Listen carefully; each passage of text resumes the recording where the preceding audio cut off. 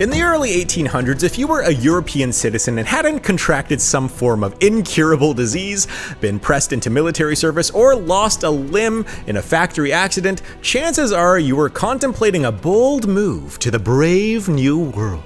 After all, the old world was getting a little bit crowded, to say the least, with empires expanding left and right, snatching up territories like they were playing an aggressive game of Risk. The British Empire, never one to miss out on a good land grab, had painted a sizable portion of the globe with a respectable shade of red. Meanwhile, the Spanish Empire was clutching onto its American territories like a toddler hoarding toys, and the French were doing whatever it is that the French do when they're not busy being revolutionary. Dans ce café plein de chats m'a refait du matin. Amidst the chaotic scramble for land and power, the average European citizen began to think, perhaps there's a slice of paradise out there for me too. Enter the New World, a place of untamed wilderness, endless opportunity, and a surprisingly alarmingly high rate of being bit by something that will kill you. Now, in the era of explorers and adventurers, few names stood out like that of Gregor MacGregor. With a name so nice they named him twice. Well, actually just once, but it does roll off the tongue, doesn't it? He was the epitome of a well-respected gentleman, sporting a resplendent military uniform and a lineage that he assured everyone was both noble and entirely legitimate. MacGregor was the kind of man you'd trust to watch your house, your dog, and perhaps even your spouse, maybe? His military service was nothing short of honorable, or at least that's what the brochures said. Having fought valiantly in the Venezuelan War of Independence under the famous Simon Bolivar,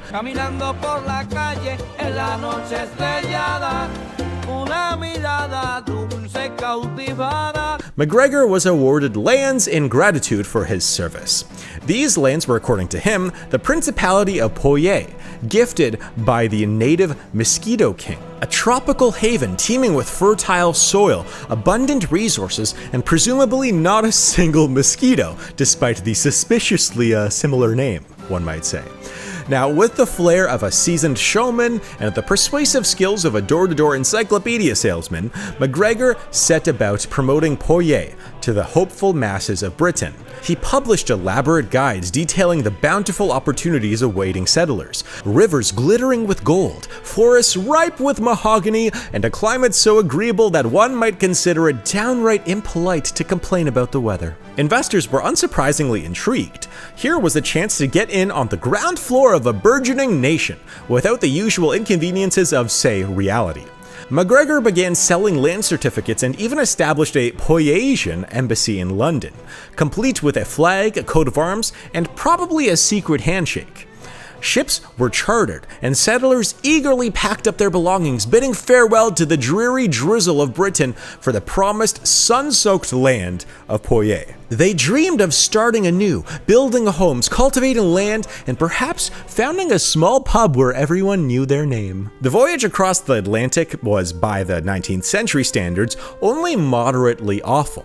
Seasickness, scurvy, and the occasional storm were considered mere trifles when one paradise awaited them on the other side. Spirits were high as the settlers finally approached the coast of their new paradise homeland. However, upon arrival, it became apparent that Poyet was less of a thriving utopia and more of an uninhabited stretch of mosquito-infested jungle. There were no grand buildings, no established ports, not even a welcome community with a fruit basket.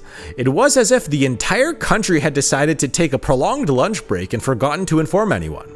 Confusion turned to concern, and concern swiftly escalated to panic as the settlers realized they had been sold tickets to a destination that existed primarily in MacGregor's imagination.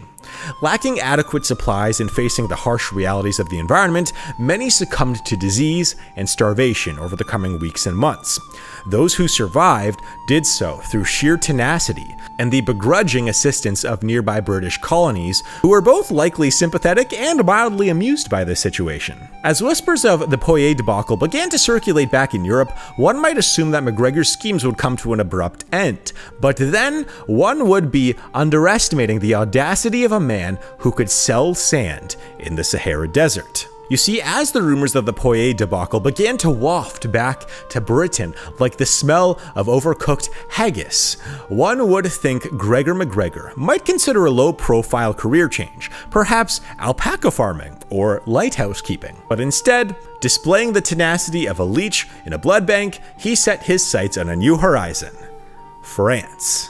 The French, ever fond of grand adventures with a revolutionary spirit, seemed like the perfect audience for MacGregor's encore performance.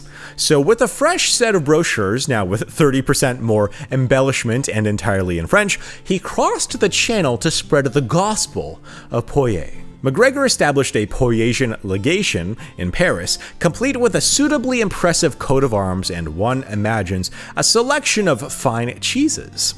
He began issuing government bonds, promising returns that would make even the most hardened investors' monocle pop. Land grants were sold, uniforms for the Poyetian army were commissioned, and dreams were woven into a tapestry of tropical allure. Emboldened by MacGregor's charisma and the glossy allure of his promises, hundreds of French settlers prepared to embark on their journey to Poyet.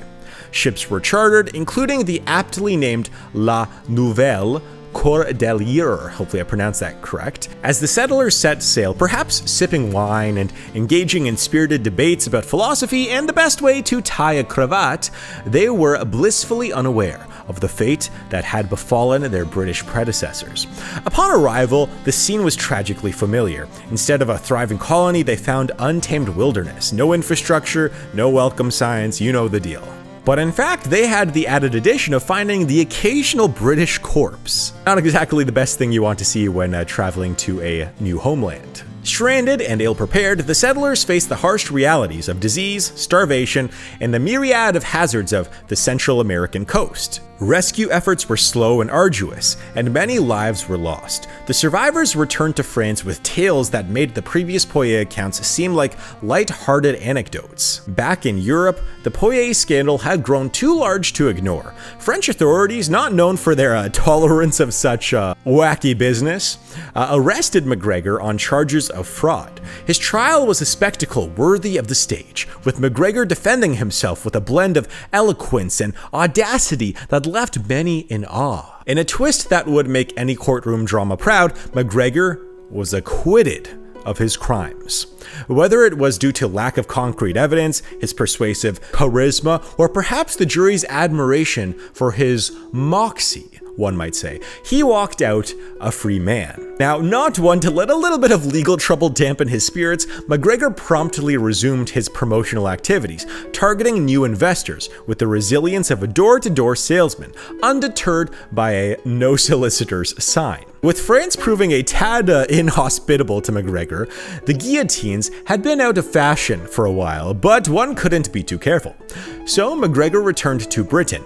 Undaunted, he attempted to float new bonds and even concocted plans for other settlements, like the imaginary Republic of New Granada. However, the British public had grown wary. Newspapers published exposés, and authorities issued warnings about his schemes. MacGregor found the pool of gullible investors shrinking faster than a wool sweater in a hot wash. Not to be too discouraged, he tried his luck elsewhere, targeting the Dutch and even venturing into the realms of German finance. Yet, with his reputation preceding him, success was fleeting. Realizing that Europe was becoming less receptive to his brand of entrepreneurial creativity, MacGregor decided to return to Venezuela, in a move that could only be described as audaciously cheeky. He applied for and received a military pension from the Venezuelan government, citing his earlier service in their fight for independence. Settled in Caracas, MacGregor lived a relatively quiet life. Perhaps he spent his days reminiscing about the glory of Poyet, drafting plans for imaginary nations, or simply enjoying the tropical climate that he had so enthusiastically marketed to others. He passed away in 1845, leaving behind a legacy as one of history's most notorious con artists, a man who sold dreams woven from the finest threads of fiction. MacGregor's story is a testament to the power of charisma and the lengths to which people will go to when offered the promise of a better life. His ability to convince educated investors, seasoned military officers, and hopeful settlers of the existence of a non-existent nation is both a remarkable feat and a cautionary tale. The Poirier scheme remains one of the most elaborate frauds in history. It highlights the vulnerabilities of societies eager for prosperity and the ease to which truth can be manipulated by those with sufficient confidence and a well-tailored uniform. That is the story of Gregor McGregor. Now, if you liked this video, I have 2 other channels that make videos just like this, but in different genres, so I'll leave a link for those down below. Hit the subscribe, notification bell, you know the deal, and I'll see you guys in my next video.